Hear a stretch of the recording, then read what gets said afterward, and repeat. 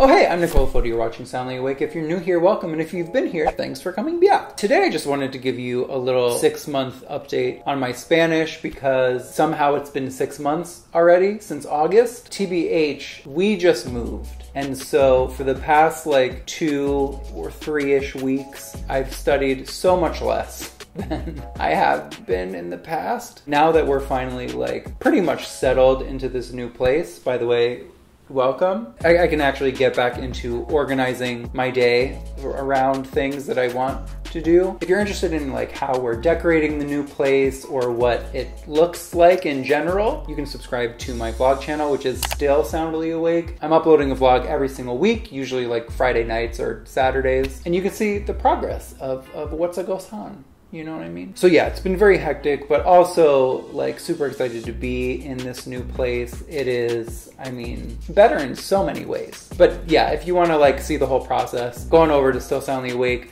watch the vlogs. I think there are 6 currently. Yeah, there have been 6 weeks in 2021 already, somehow. And there's a vlog for each one of those weeks. But this is the first video I'm filming in this new apartment.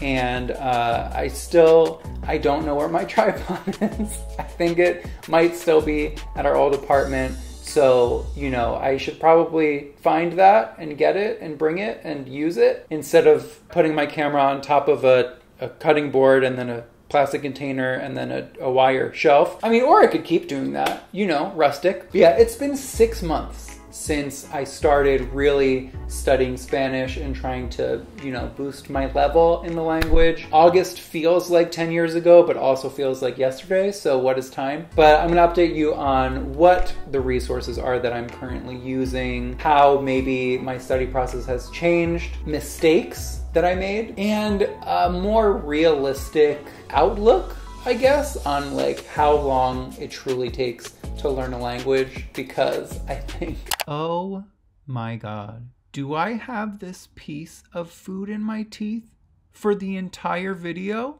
I need to speak to the manager. Sometimes I get a little bit overzealous and I think I can do way more than I actually can. So, well, I mean, you know, the year is halfway through from when I started, and I am nowhere near where I want to be. If you're also learning a language, please let me know in the comments. What language are you learning? How long have you been actively trying to learn it? And what the process has been like for you? Like, are you learning quicker than you anticipated? Are you learning slower than you anticipated? Let me know. I need to know that I'm not alone. So for the most part, a lot of the things that I've been using remain the same, like SpanishDict.com is my go-to dictionary, conjugation, connoisseur, grammar lessons. I reviewed like sed and estad, which I thought I knew, and then I took that grammar course that's free on there, and I was like, oh, I guess I didn't know everything there needed to be known about those things. I mean, not only does it like refresh any memories that have been collecting spider webs in the back of my brain, it helps cement those ideas in, and obviously there are things that I missed along the way. I haven't been reading as much as I wanted to because it became like strenuous. Like it felt like it took so much brain processing power to read or to try to read, because like I said before, this even happens to me in English. Like I have only so many reading minutes within me a day, sometimes not even in some days. And so in Spanish, it kind of just, it made it like it amplified that. And so, you know, I do eventually want to get to a level where I can comfortably read, but I think what I need to do now is just force myself to do it, just not as much as I was hoping to in the past. Like if I read a page or two, I feel like that's probably like a more realistic goal to have or plan to have. I've been trying to talk to myself a little bit more in Spanish when I'm like doing things. Before, when I was looking for the tripod, I was like talking to myself in Spanish trying to find it, and that's less embarrassing because there's no one there to make fun of you for saying things wrong. I mean, obviously, it's good to have conversations with actual human beings because you can learn instead of saying the wrong things and not knowing you're saying the wrong things. However, I feel like talking to yourself is just out of the tongue. I feel like talking to yourself is just a good habit to have when you're learning another language, or at least it has been for me in Spanish, because some sentences that you find yourself saying over and over again, the repetition is useful for memorizing them and having them, you know, readily available for when you're looking for them in an actual conversation. Your brain's like, oh, I've said that 100 times. Okay, here it is. I also haven't been watching that much TV. I haven't even finished that show that I started, La Casa de las Flores, because there were other things that I started watching, and then I just kind of, it became like a background thing, like something I'll get to. That's not helpful. I have been watching YouTube videos in Spanish, and I hate myself for what I have been doing. Wait for it. We all know the YouTube algorithm is pretty good at suggesting things that it thinks you want to watch. And so when I watch a lot of language-related content, it will suggest other language type videos. And so I've been watching a lot of videos about Portuguese, and I am not even at a place where I should start trying to learn Portuguese, because my Spanish is not at a level that I'm comfortable with yet. And so I've also been watching Peppa Pig in Chinese. I have such a hard time focusing. I will decide to do something, and I'll be super passionate about it. You know, I'll be hyper focused on it for a given time. And then once I become familiar enough with the types of topics that people talk about in one language, for this example, Spanish, and then a video about Portuguese pops up, and it just looks so new and exciting and inviting, and my shiny object receptors really just start just blowing up, you know what I mean? And I really need to stop doing that. Like, if I'm gonna watch Portuguese videos, I better be making Portuguese a priority, and I'm just not doing that right now. So I was watching Lindy Bodes, I hope I'm saying her name right, and she was talking about how once you reach a certain level in a language, and she, I think, knows, oh gosh, I'm gonna get this wrong, like me, more than five. Go watch her videos and you can learn more about her. Her videos are great. She was talking about how sometimes like you get stuck or bored learning a language and it makes you plateau. And so one of the remedies for that is finding new resources or new ways of learning that language, because it kind of like injects the freshness that you need. Injects the freshness. Wow, what an appetizing phrase. I need to inject some freshness. So I need to find some new resources. I think I might start watching Peppa Pig in Spanish. I know I just looked ashamed. Part of me is, but I shouldn't be, because children's shows give you basic sentence structures that you can then use new vocabulary and insert them in those sentences to make new sentences. And so I feel like for my speaking to be more fluid, I need more basic sentences and phrases at my disposal, so, you know, my brain can just serve them up. You know, we need a quicker turnaround time here, folks. So I think that's what I'm going to start doing. Like I said, I was watching Peppa Pig in Chinese, and I started picking up on more words that I forgot from Chinese class a million years ago. And I was like, oh, Zemayang. I remember that now. But anyway, this video was about Spanish. Let me stop. Yeah, so we talked about reading. We talked about watching TV. I've also, Ken got me another month at Baselang.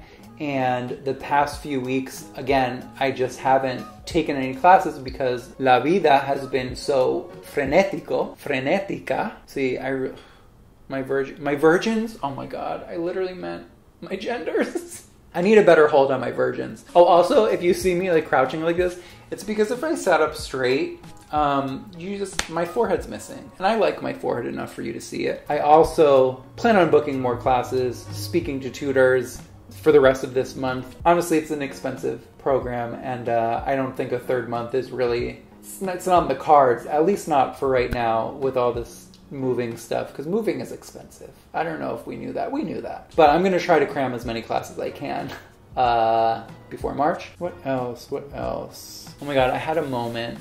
So there was a lady who, in my new laundry room, was doing laundry, and she was talking to her friend or her daughter or someone else in Spanish. And I really wanted to ask a question in Spanish, like start a little conversation in Spanish. And I chickened out.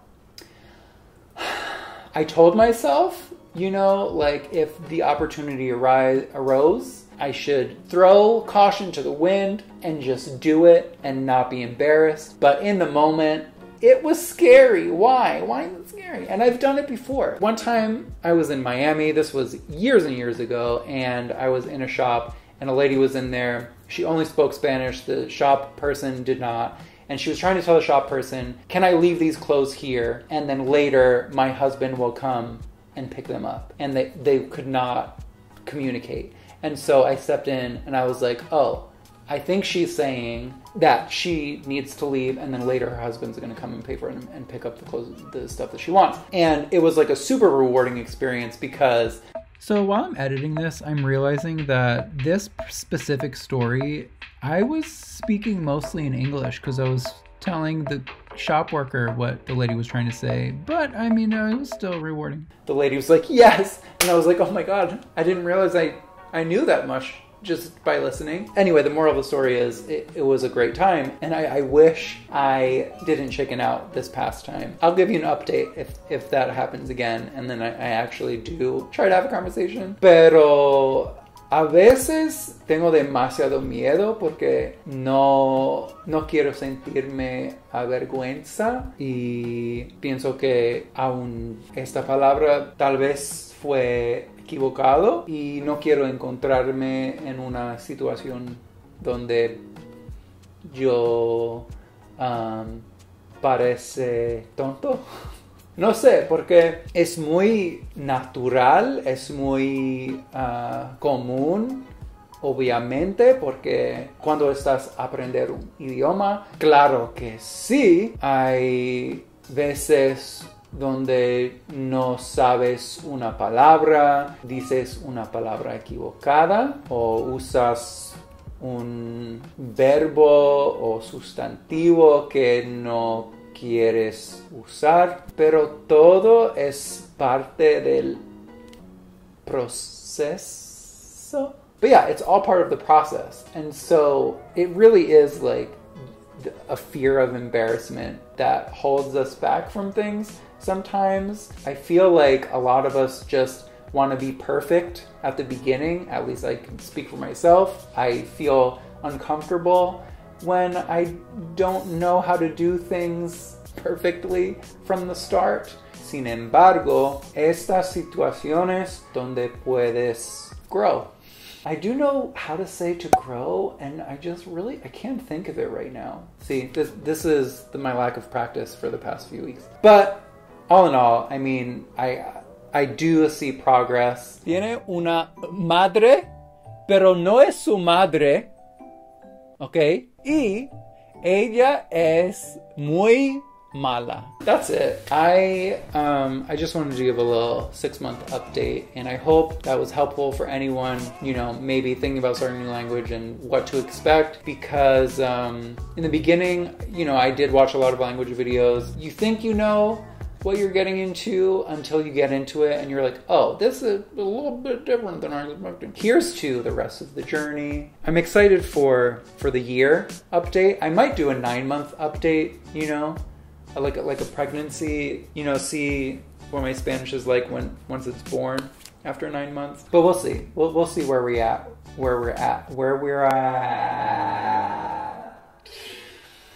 Also, if you guys have any suggestions, if you have like specific questions, leave them in the comments below and I will, you know, see if I can make a video out of the question. Oh shoot, my Q&A. I will do a Q&A next. I said I was going to do it and I forgot, you know, in the hustle and bustle. And don't forget to check out Still Soundly Awake. Did I just go to the Midwest for a second? How did I get there? Anyway, go watch the vlogs on Still Soundly Awake if you're interested in moving and decorating type stuff, life stuff, dog stuff. Warden is in a lot of the vlogs a lot. And if you want to check out my Patreon, that is much appreciated. Patreon.com/soundlyawake. Thank you to everyone who's been over there, and thank you to everyone who might decide to do so today. I'm Nicole Fodi, you're watching Soundly Awake, and I will see you very soon, for real, this time, with a new video in my new apartment. Bye!